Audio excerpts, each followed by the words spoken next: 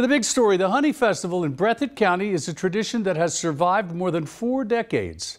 But when the committee members resigned last week, social media speculation swirled and the festival seemed to be in doubt. But as Conroy DeLuce explains, people are stepping up to make sure it continues for generations to come. Beekeeping may be a hobby for some, but it is hard work. Yeah, I've got about 15, 16 hives right here. And I've got that many more over there. I think I got a total of 31 hives.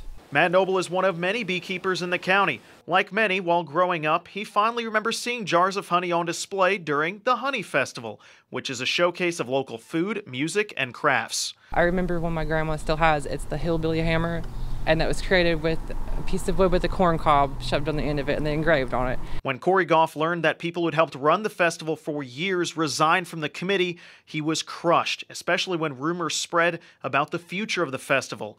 That's when he and his friends took action. They started talking to vendors and beekeepers like Noble. The city's mayor told us over the phone that she does in fact want the festival to continue in the heart of downtown, but wants to maybe look at relocating the music and food to be closer with the rest of the attractions instead of down this hill. If you're packing your kids or strollers pushing up this hill, that's been another issue, and definitely a wheelchair. The mayor hopes that new ideas and input will help continue the traditions of the festival, but also rejuvenate interest from the community. It's time for change. We have to embrace change and continue and have the Honey Festival keep going for sure. It's going to be wonderful.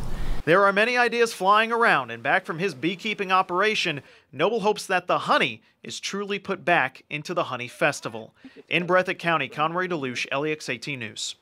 The festival is scheduled for Labor Day weekend, and on Thursday there will be a meeting at 5:30 at City Hall to discuss ideas for the festival, and all are welcome to attend.